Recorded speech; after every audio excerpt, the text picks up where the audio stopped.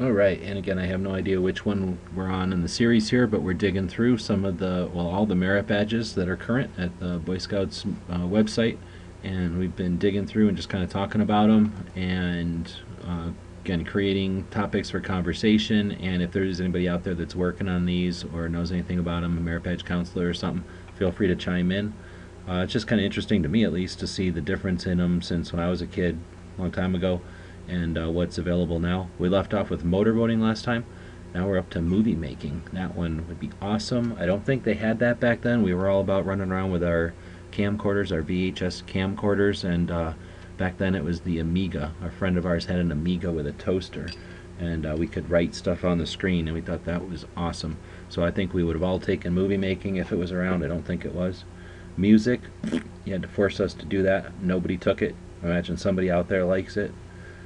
Nature.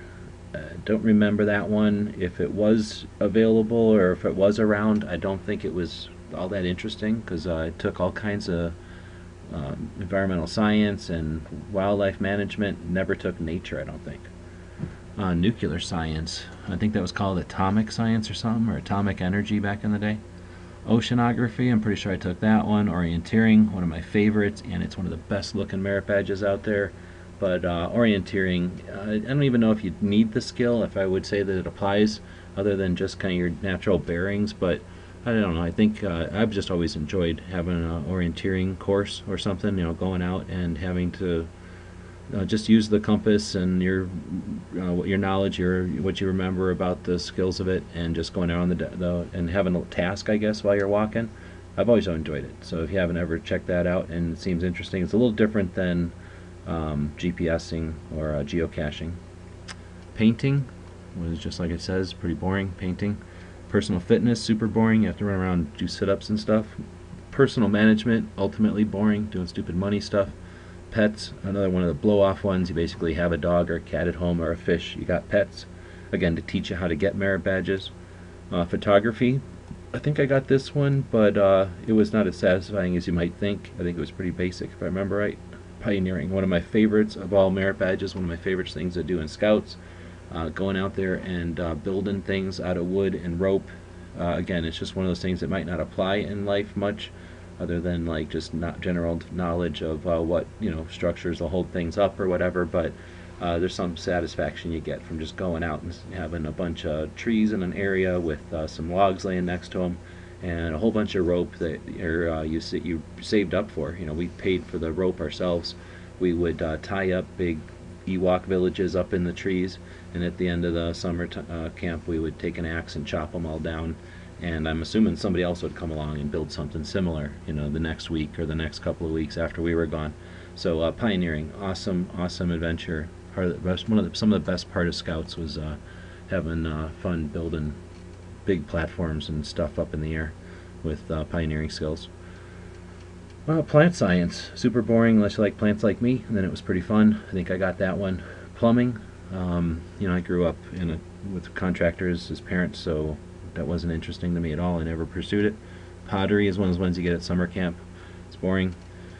Programming, I don't know if I'd like this one or not. It probably gets boring, but on the other hand, it'd probably be a good introduction, right? So I think that one could be interesting.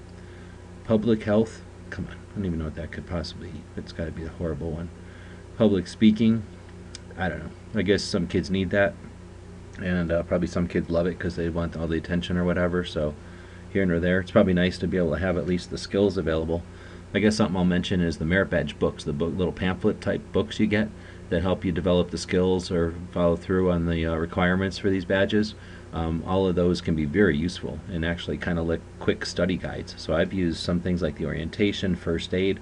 Merit badge books are handy to just keep around. So I suspect something like on public speaking and some of these other topics, it might be a good sort of overview of the area of interest. Pulp and paper, it's kind of a project one, and probably a little bit of the industry.